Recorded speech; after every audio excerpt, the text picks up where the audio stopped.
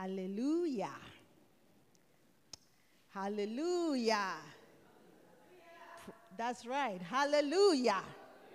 Praise the Lord. God is good all the time, and God is good today. Amen. Amen. God is good to me, and God is good to you. Hallelujah. Thanks be to God. Father, we just give thanks for this hour. Thank you for your presence in this house. Thank you for your presence in me and upon me. Thank you, Father, that this is an ordained hour in the name of Jesus for the preaching of the Word of God. And there is an anointing on the Word of God to move in the hearts of the people of God, to bring a deposit, hallelujah, in the name of Jesus, to release power in the mighty name of Jesus, to bring enlightenment, yes, Lord, illumination. Thank you, Jesus. And there is the power for transformation in this hour of preaching. I want to thank you for your precious word. Thank you that Jesus himself is the word of God. And when we truly encounter the word of God, we encounter Jesus. So, Lord, I ask for a blessing upon each and every one of us. I ask for a blessing. Thank you, O Lord, for Holy Spirit. Holy Spirit, thank you for moving this word, for depositing this word in my spirit, man, and in my soul. And I thank you, Holy Spirit, that as this word comes out, my God, it will change me too. It will change us all. We bless you. We thank you. We receive you. In Jesus' awesome name we pray. Amen. Amen. Hallelujah. Oh, I wish that I had some music to dance to. I tell you, I'm feeling something bubbling inside me. Hallelujah. Praise the Lord. Hallelujah.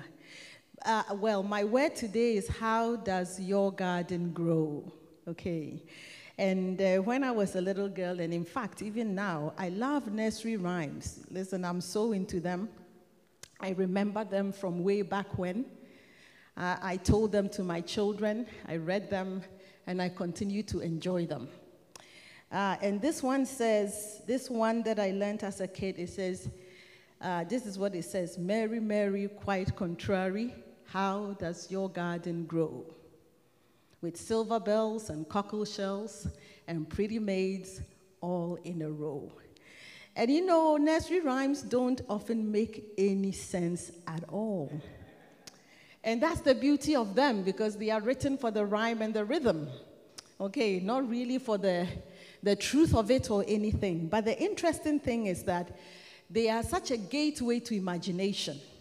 Listen to this garden. This garden doesn't even have flowers or slugs or anything. What it has is what? Silver bells and cockle shells. That's imagination, right? That's imagination right there. And then it also has pretty maids all in a row. That's interesting. But, you know, I was really looking for a word for today, and I'd really been waiting on the Lord. And then suddenly it came, and I knew that this was the rhema for the day. So I feel confident about it, because the way it came, it had to be God. Amen. Right now, we are in the garden season. Okay, today I dressed for the garden. Can you see my bright colors? I thought I want to look like a garden today. And so we are in the garden season. And of course, people who are gardeners are working hard. People like me who are wannabe gardeners, we are trying. Okay, we are just trying. Okay. And we thank God that, you know, as the season has evolved, we've been seeing color, we've been seeing color, we've been seeing color.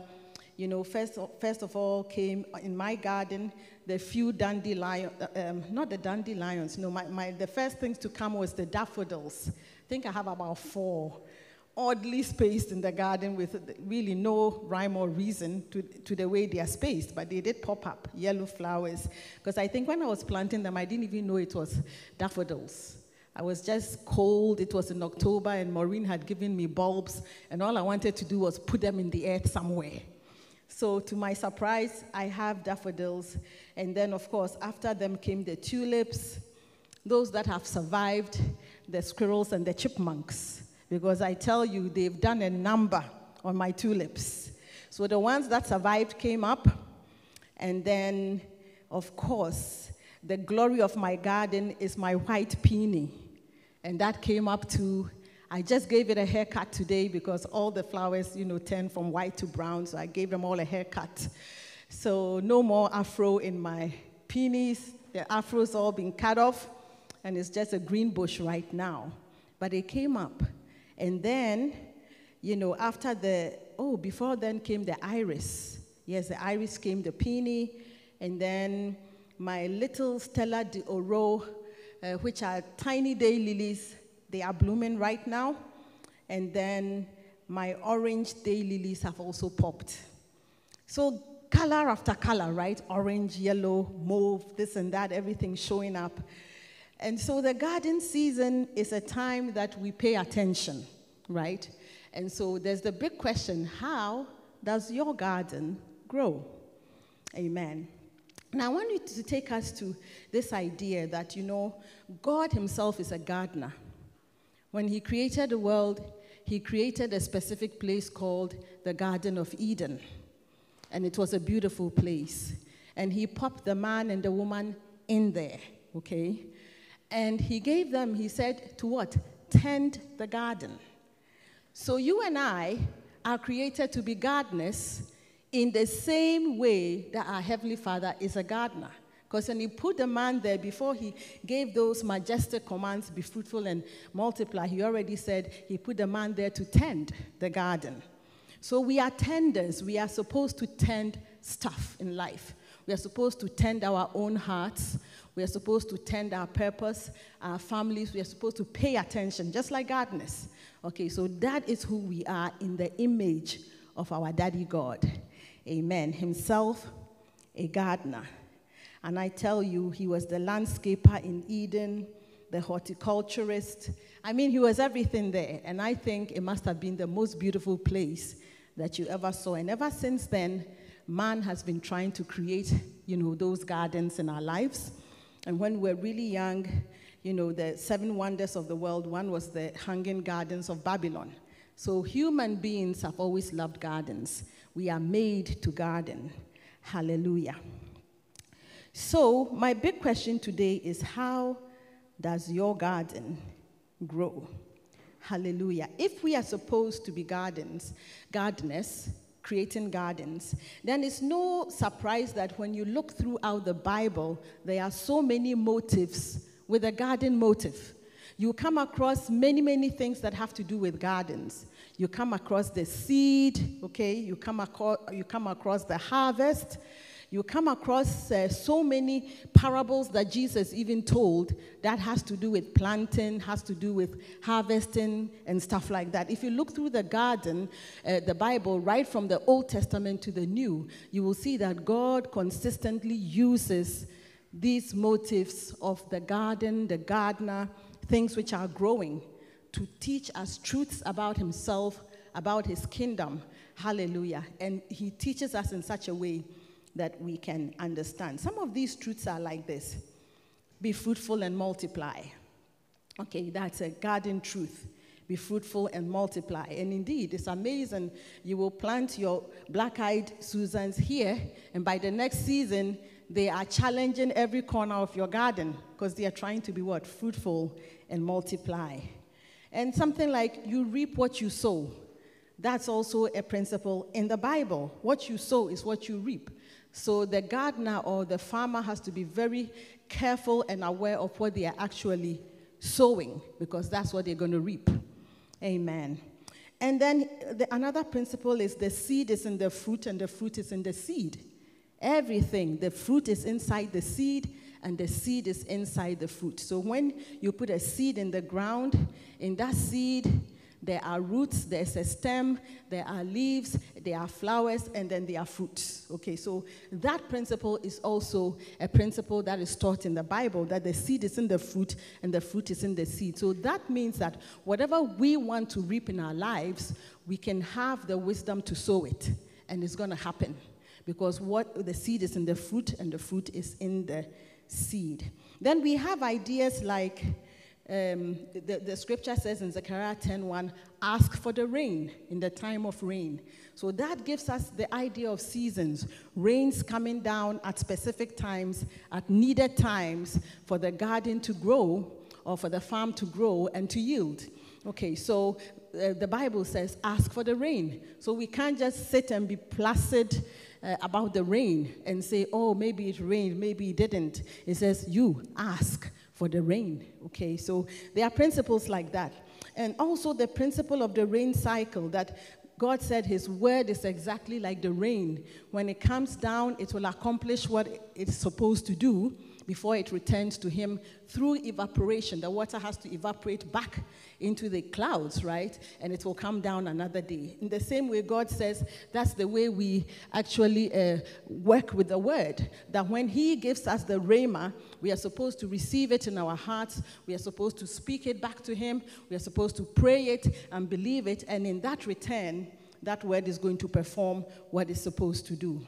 So all of these things are in the Bible about gardening. In fact, it's a garden manual. That Bible is a garden manual if you really look at it a certain way. You know, he talks about, there's a parable that talks about how God sows and then the enemy comes in the night to sow tares. So that brings the concept of weeds. And I tell you, I struggle a lot with the weeds in my garden. Sometimes I don't know whether the weeds are winning or I'm winning. These days, in certain parts, the weeds are winning. But in other parts, I'm winning. And I'm just waiting for the rain to fall, for the earth to be soft so I can get at the weeds again. Okay, but he tells us the weeds come too. So if we are good gardeners, we're going to have to watch out for the weeds and watch out to pull out the weeds. Amen. So all of these things are truths in the Bible, but they concern our lives because weeds are also sown into our lives. And we have to be aware of the weeds to be able to pull them out. Amen. Praise God. And so we learn all these things about gardens or farms in the Word of God. We learn all these things. We learn the chief of parables. A sower went out to sow. Everybody knows that. And when he sowed, the seed fell here and there and there and there. And wherever the seed fell, you know, it had an outcome. And most of the outcomes were bad. The only outcome that was good was the seed that fell on good soil. So that teaches us to pay attention to our own hearts.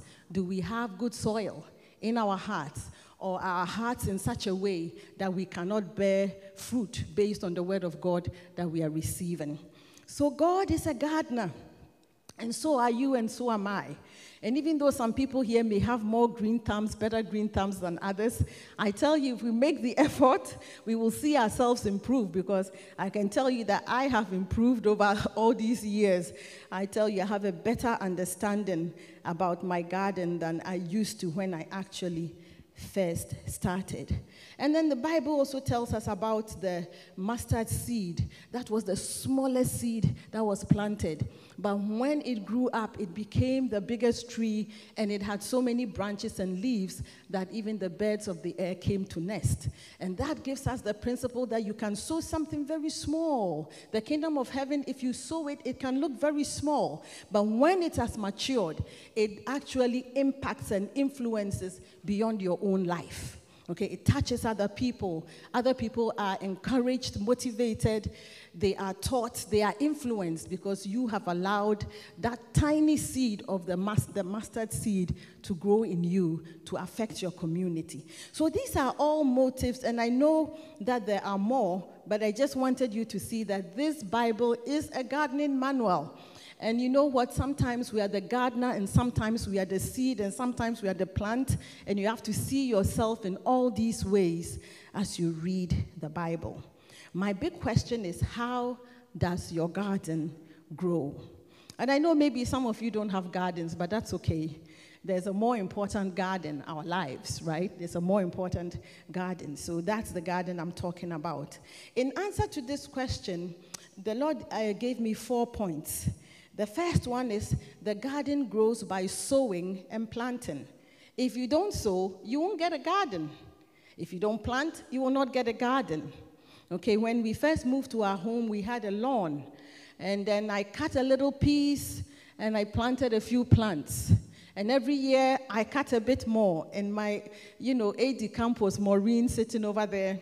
We used to dig the lawn and plant stuff in there instead because we just didn't know how to manage the weeds in the lawn. So we just decided it's going to become a garden. And every year we dug a few more feet until we got it all the way to the boulevard itself. But if you don't sow, if you don't plant, you will not have a garden. Amen. Number 2, a garden will grow by receiving the light of the sun. If there is no light, there is no garden. You've got to have the sunlight. That is why we look forward to spring when our world has turned, the sun is in a better configuration to our lives, and all of a sudden our gardens spring back to life. They used to be dead, and then all of a sudden they spring back to life. That is because of the light of the sun. And number 3, the garden grows by receiving water that's through the rainfall. If it doesn't rain, like it hasn't rained for probably a week where I live. I think other parts of Guelph may have received a little. But I tell you, yesterday I had to water the garden because, they look so miserable. The plants look like they just could not take another hour of the hot sun and the drought. So if we don't serve the garden water, we're not going to have a garden. Okay, and then number 4, the garden will thrive by weeding. You've got to weed the garden, otherwise the weeds will overtake the garden, and all of a sudden, instead of having a garden, you have a bush. You're just in the wild, as it were. So these are the 4 points that I wanted to talk about today. And I thought I was just going to go through them 1, 2, 3, 4. What do you know? That is not the way the anointing works in me. I started on sowing and planting, and that is where I have to end today because that's how it moved. And I suddenly realized that, next week I will bring another word on this, and then I think the other words will have to come Wednesday. So if you want to hear number 3 and 4, you've got to join the Wednesday on Zoom so that you can get a full story, because today we are doing 1. So the focus today is on sowing and planting. Now, Naresh will tell you that you've got to prepare the soil, right? That's right. You can't just, plant anywhere, anyhow. You've got to prepare the soil, okay?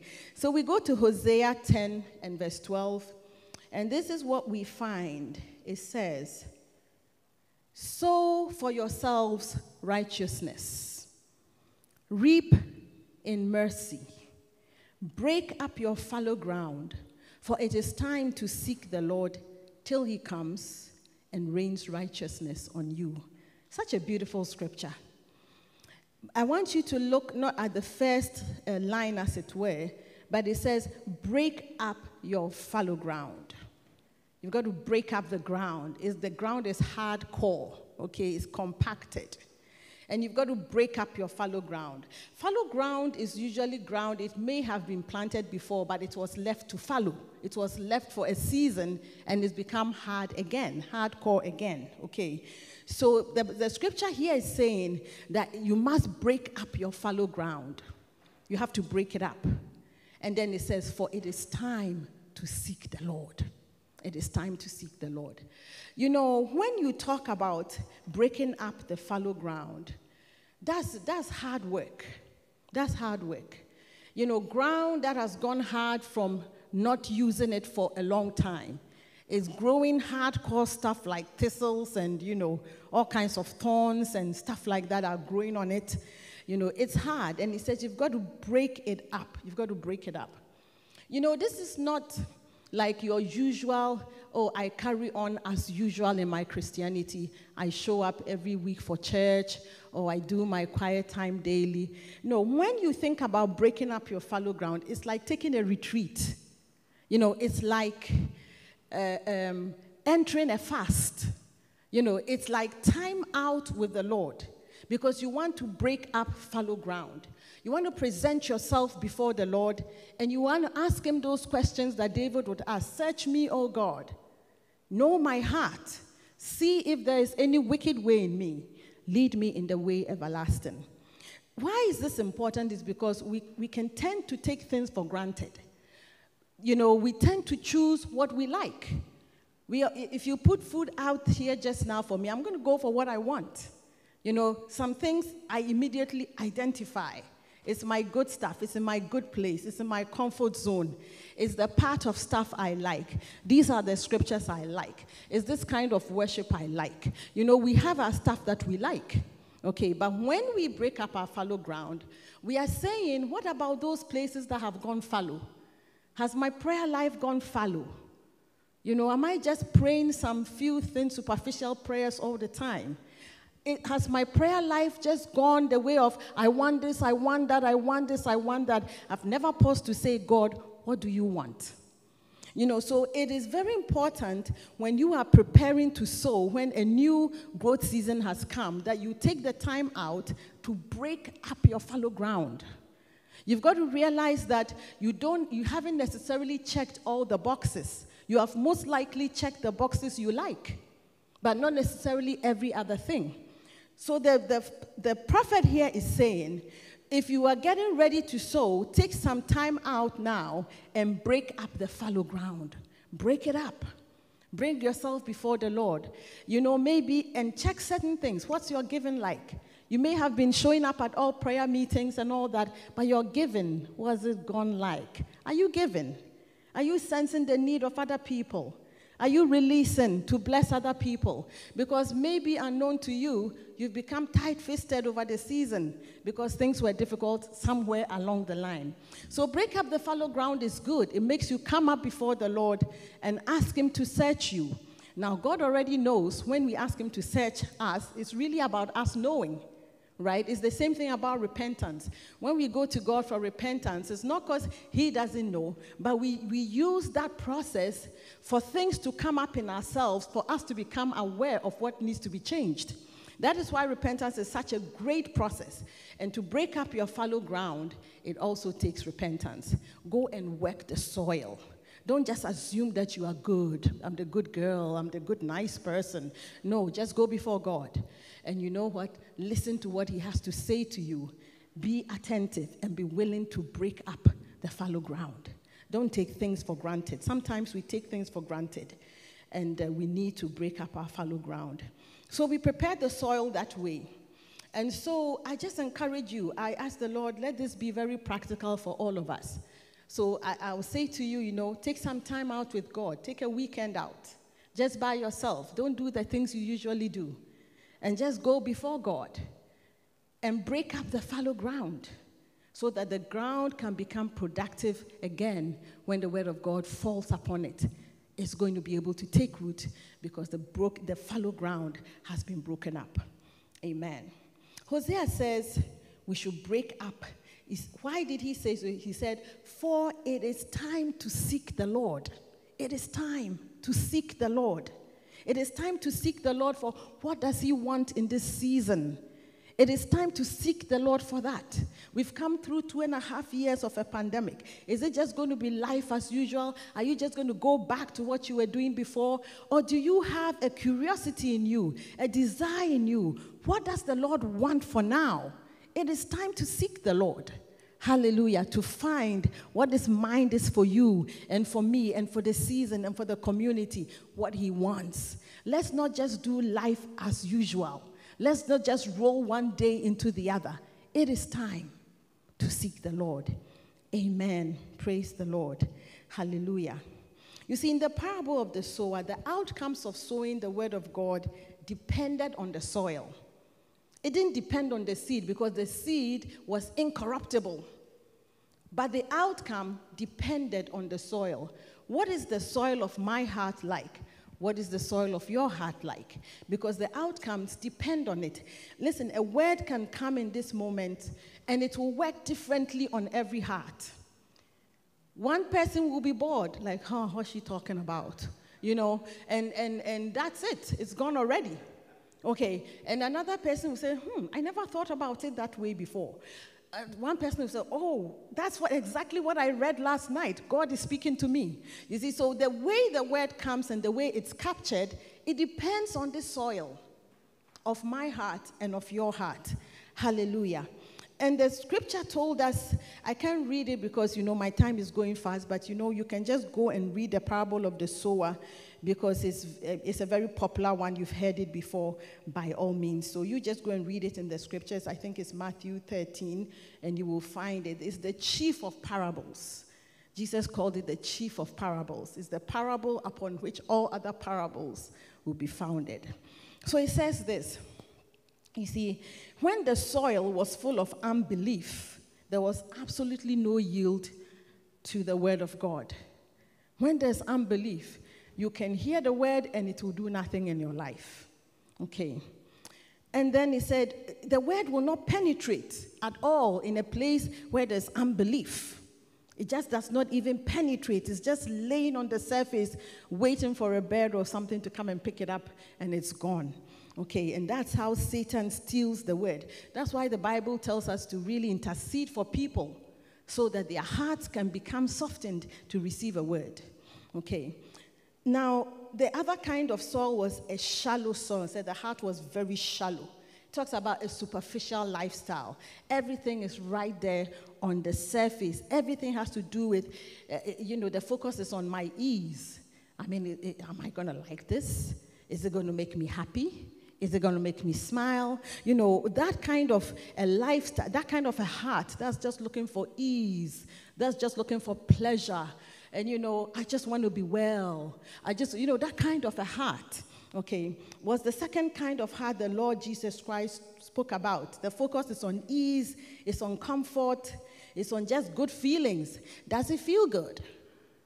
Everything is about that. Does it feel good? If it feels good, I'm going to do it. If it doesn't feel good, I'm not going to do it. If it feels good to fast, then I'll fast. It never feels good to fast. So you're never going to fast, right? Does it feel good to go for a 3-hour prayer meeting? Hey, I'm tired. It doesn't feel good. So when you live that life that's right on the surface, everything has to feel good, or else it's out.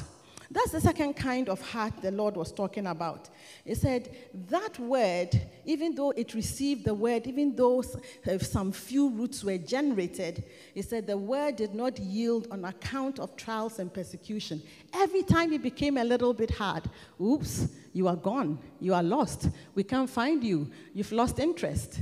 Every time it becomes why did God not heal me? So you are out. Why did God not do this? Why did he not do that? Because your good feeling cannot be met. And so what? You check out. That's the second kind of heart. It's just built on the superficial. Are all things going well for me?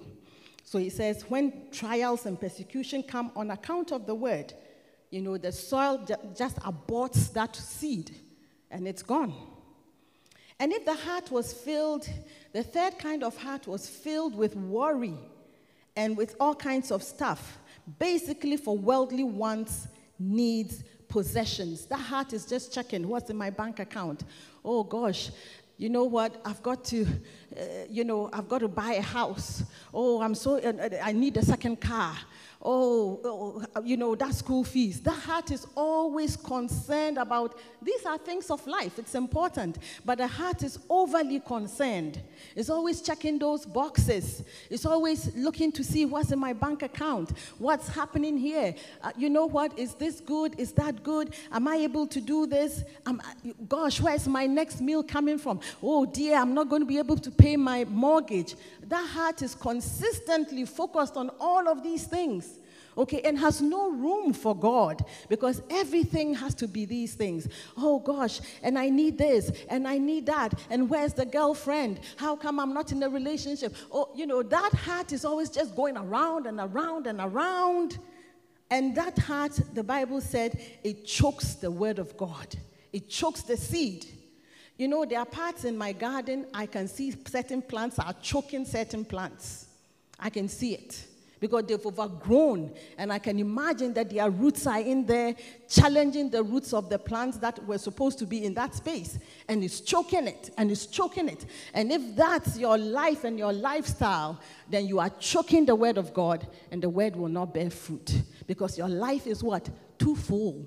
It's too full for God. Amen. Praise God. And in fact, the scripture says the deceitfulness of riches. Because when you have riches, it's the same thing. You're always checking, what are your investments like? Are they yielding? Should I move my money from here to there? Should I buy this, more land? You know, that kind of thing is always working. So it says the deceitfulness of riches is also going to choke out the word of God. This is what the word of God says. Amen. So we need to what? Break up the fallow ground. That's why he said it's time to seek the Lord. Break up the fallow ground. Why? Because all of us are, able to enter those zones. All of us can become too busy. We can become too shallow. All of us. Why? Because we are humans. We do have a carnality to us, a fleshly nature to us. So that is why we need to pause from time to time to break up the fallow ground. Break it up. Take a moment. Look at it. And look at your life and say, no, I'm not supposed, as a believer, 21st century believer, this is not how I should lead my life. Where is the room for God? Where is the room for God? Hallelujah. And this goes to me and it goes to you because we are humans and these things pertain to our lives. Hallelujah. So he says, break up the fallow ground, prepare the soil. Hallelujah. Because the garden will grow according to what seed you put in it, but also according to the soil, the nature of the soil. And sometimes, even here in Canada, thank God for University of Guelph, I've taken a soil sample before for Naresh to investigate for me, is this soil too acidic? Because I was kind of thinking, what is happening to my lawn? And Naresh said, if you bring me some soil, I will check it out for you. So we've got to check the soil of our heart. What kind of soil have you generated in your heart? Break up the fallow ground. So once you break up the ground, you've got to sow the right seed. You've got to sow the right seed. Listen to what Hosea says. Hosea says, sow for yourselves righteousness. That's what he said. Sow for yourselves righteousness. Sow for yourselves the things that pertain to right standing with God. That's what you're supposed to sow. That's the seed that should go into the ground. Sow for yourself. So make up your mind. In this season, I'm seeking the Lord. What am I going to sow? Maureen, what are you going to sow? What are you going to sow in your life? What am I going to sow in this season? Sow for yourselves, he said, righteousness. What is right between you and God? Sow for yourselves righteousness. Hallelujah. Let's take a look at sowing. In Genesis 1:29, this is what God said. See, I have given you every herb that yields seed, which is on the face of all the earth, and every tree whose fruit yields seed, to you it shall be for food. So the seed is in the fruit and the fruit is in the seed, right? It's the same thing. The seed and the fruit are the same thing, but one is for sowing and one is for eating. That's it, okay? So the very thing that you need to reap in your life is what you need to sow. If your life has become hardened where you can't sense God, you can't feel the presence of God, well, you need to sow into that presence of God. You need to make up your mind, I'm going to tarry in the presence of God. I'm going to take, I'm used to just doing it in my car, or I'm just used to just doing 5 minutes, but I'm going to make up my mind that I'm going to sow into the presence of God. So I'm going to increase the time, I'm going to wake up a little bit earlier, and that's what I'm sowing in order to reap that presence of the Lord. Hallelujah. So what you want to reap is exactly what you're going to have to sow. Because the seed is in the fruit and the fruit is in the seed. Amen. And that is what you have to sow. Amen. Praise God. So it's important to sow the right thing. You take a look at your life, you break up the fallow ground. You realize certain things. I have had no time for prayer. Well, sow prayer. I've had no time for the fellowship in the house of God. Well, sow the fellowship. Sow calling people up. Sow asking people how they are doing. Sow it. Exactly what you want to reap is what you sow. If you're sitting and you're feeling very isolated, I have no friends, well, sow into friendship. Ask somebody to tea. Do something, sow. Because the seed is in the fruit and the fruit is in the seed, so you can sow that and you will reap it. In fact, the scripture says that if you sow friendship, you're going to reap friendship. Hallelujah. Praise God. So these are the things. What you want to reap is what you sow. And according to the scripture, he says, sow righteousness. Sow what God considers to be right. Okay, sow what? Prayer. Sow reading the Bible. Sow blessing people. Sow giving to the needs of people. Okay, sow the word of God into somebody. And when you need it, a word will come to you. That is Rhema. Okay, so sow what is right. Sow kindness. You know, the scripture has told us really exactly what should be in our lives. You know, that thing is called the fruit of the Spirit. Okay, so it's not even a mystery because it has been told us very, very, very obviously what should be in our lives. I want us to go to Galatians 5:16 and then 5:22. So Galatians 5:16 says this, I say then, walk in the Spirit, and you shall not fulfill the lust of the flesh. Walk in the Spirit. If we have to walk in the Spirit, then we have to sow walking in the Spirit. How are you going to sow walking in the Spirit? Well, you sow it by paying attention to the Spirit. You sow it by your prayer and your praise and your worship and creating that atmosphere in your home, in your car, and just taking time out for the Spirit. Even though you are at work, every half an hour you can check in with the Spirit. Hey, Holy Spirit, are you there? Holy Spirit, I bless you. Holy Spirit, rise up in me. Holy Spirit, explain this to me. Sow to the Spirit. Then you will walk in the Spirit. That's it exactly. The seed is in the fruit, and the fruit is in the seed. Hallelujah. Praise God. Verse 22 to 25 says, but the fruit of the Spirit is love, joy, peace, long-suffering, kindness, goodness, faithfulness, gentleness, self-control. Against such there is no law. And those who are Christ have crucified the flesh with its passions and desires. If we live in the Spirit, let us also walk in the Spirit.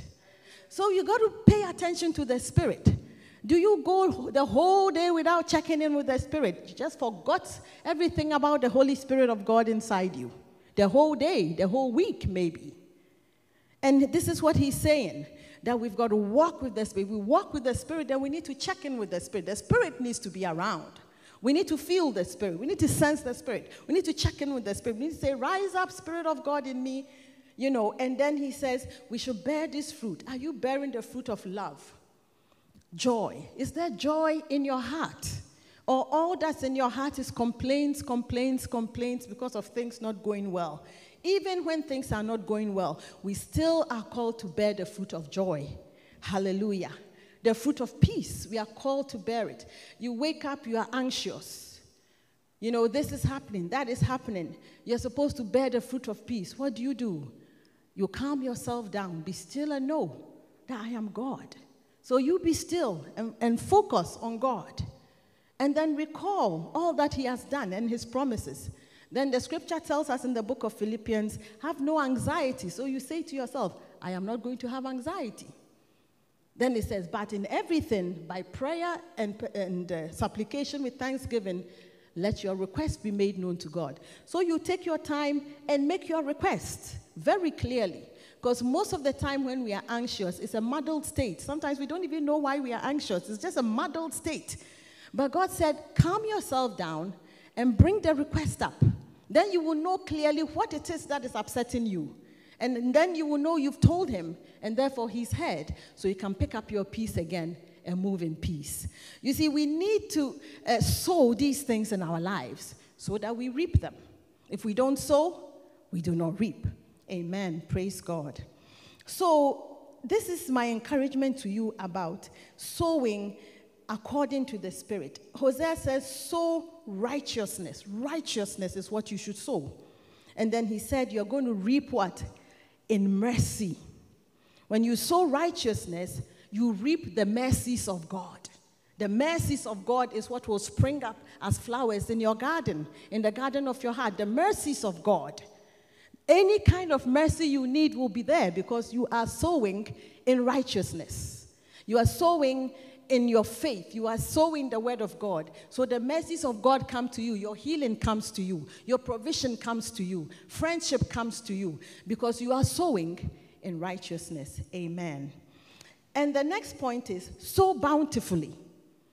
Listen, I tell you, this, when I was growing up, my mom had this kind of mentality that she kind of passed on to us, like little by little, like little by little. You know, there was always this kind of do things little, do things little. There was, I don't know, it was supposed to be some kind of spiritual thing.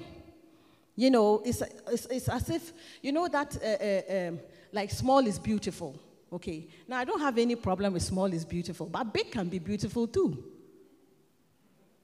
Not so. Yeah, you got to be careful about some of these things. Small can be beautiful, it's true, but big can be beautiful too. Amen? It's true. Okay. So you've got to make sure, you've got to check yourself because maybe you are buying into that kind of thing. You know, oh, a little. My mom had that kind of thing. She taught us that kind of thing, that kind of way, you know. And I'm not saying it's all wrong because we have to be satisfied when things are little too. You know, we have to see the beauty in little things too. So I don't have a problem with that. But according to the scripture, as for sowing, sow bountifully. Sow a lot. Sow often. That's what the scripture says about sowing. Okay, and even though the scripture in 2 Corinthians 9, verse 6, which says, he who sows sparingly will also reap sparingly, and he who sows bountifully will also reap bountifully. It has to do with giving, you know, in terms of giving offering. Okay, so even though it's about offering, it's also just about the things of this life. So bountifully. You know, I was in Ghana some years ago. I spent time with my husband's sister, and you know she has a big family, so they cook a lot because her family is always got a big family. They live in a big house because they've got a big family, you know. And you know she cooks a lot, and as a result, she cooks for other people too, the neighbors, the street kids, whatever. You know, she sows bountifully. She doesn't say, oh, because my family is this large, it's really costing me. No, she's gone beyond. You see, we've got to learn how to go beyond. Sow bountifully. Sow the word of God bountifully into you. Come to church bountifully. Don't come to church once in 6 weeks. Sparing, everything a little. When it comes to God, a little. But in the world, you want to reap a lot. It doesn't happen that way. You are believers. Sow into the kingdom a lot. Sow into the people of the kingdom a lot. Sow into church. Sow your energy into church. Sow your good wishes and your goodwill. Sow your volunteerism. Sow your money. Sow to people bountifully. Sow the word of God. Sow prayer. Sow it. Let them know you in heaven. Let them know she's up again. Hallelujah. Don't look at God and make it tiny and then look at the world and look for more. No, you are of the kingdom. Hallelujah. Praise God. So don't do church a little. This country is full of let's do church a little. No, let's do church a lot. Let's do conferences and all-night meetings and fasting. Let's do it a lot. The world is dying all around us. Our church, our voices minimized so bountifully. Hallelujah. Don't let them squeeze you in a corner. You are at a workplace and you can barely raise your voice a peep to even say praise the Lord or anything because the whole culture has minimized you so a lot. Hallelujah. Praise the Lord. So a lot. My time is up. I didn't even get to planting. Oh, Jesus. I'm still going. Planting. Most of us, we didn't sow our garden from seed. We buy the plants when they are little. Planting. Planting is important to God. We plant trees. Hardly do you see If you see a tree that really grew from a seed, you already saw a forest. It grew before you got there, right? We go and buy the tree and we plant it, right? That's what we do. And God wants us to be planted in the house. I have to say this because if you want, my neighbor, I don't even know where's my left or my right because it depends which way I'm facing. But my neighbor, let's say on the right, has 2 trees in his backyard. And they have a covering shade. Myself, I tried to plant a tree in the backyard. It didn't work. But my tree in the front yard, after some resuscitation, it has survived. Then my neighbor on the left has a tree, but it's not such a covering tree. But the right, 2 trees. And it casts a shade so good and cool, it's even part of it falls on my backyard. And in these last few weeks of drought, everybody's grass is looking brown, but my neighbor's grass is still green. Why? Because of the trees and the shade that it casts on his lawn. Planting. God wants us to be planted in the house, and he wants us to be oaks of righteousness. People that give a covering to other people. People with full-fleshed branches, trunks, and leaves that don't just cover us, but covers other people. That when there's a drought, we provide a shade. That only happens with planting. And I will be ending soon, but Psalm 92 says this, verse 13 to 15. Those who are planted in the house of the Lord shall flourish in the courts of our God. You will only flourish if you are planted. There is no flourishing without planting. The other day, I saw somebody stressed release on Facebook. You don't have to go to church to be with God. I say, yeah, you don't have to be. You don't have to go. You are saved, all right. But if you want to flourish, you got to be planted. If you want to flourish, you got to be planted. You can be saved and never go to church. It's true. But if you want to flourish, you've got to be planted. That is what the scripture says.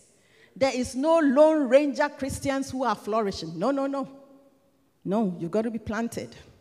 And this is what it says. They shall still bear fruit in old age. They are not going to go down minimized. No, no, no, no, no. We will flourish to the end. We will flourish. We will have a swan song before we go, right? Because we are in the house. We're going to flourish. And I fully intend to flourish to the last day. Oh, yes. Why? Because I'm planted in the house. And so are you. Amen. Praise God. He said, they shall be what? Fresh and flourishing. They shall be fresh. Oh, my goodness. To declare that the Lord is upright. He is my rock. And there is no unrighteousness in him. God is saying he will prove himself in the planted. There will be a testimony among those who are planted that God is true to his word. Hallelujah, in Jesus' name. And you see, when you look at this, if you look at this, Hebrews 10:25 says, not forsaking the assembling of yourselves together, as is the manner of some. As is the manner of some. This thing was written how many years ago? Even then, there were Lone Ranger Christians then. That Paul or whoever wrote Hebrews had to address them. Don't be that. You have been addressed. Today, you have been addressed. Yes, I don't mind addressing you. Not forsaken the assembling of ourselves. Not forsaken. If you didn't know, now you know. So if you choose not to, then you know you've chosen. Not forsaken. Hallelujah. Do not forsake.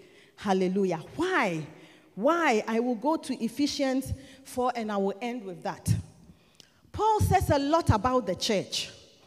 He says a lot about the church. And he says, if you start from 14, he says, that we should no longer be children, tossed to and fro, carried about with every wind of doctrine, by the trickery of men in the cunning craftiness of this deceitful plotting. Paul is saying that when we are in the church, when we are maturing, we cannot be tossed. We cannot be tossed by all kinds of strange teachings. People will say this today and it will knock us over on one side or the other side. No. But he says, but speaking the truth in love, may grow up in all things into him who is the head. We, the church, we grow up not in some things, in all things.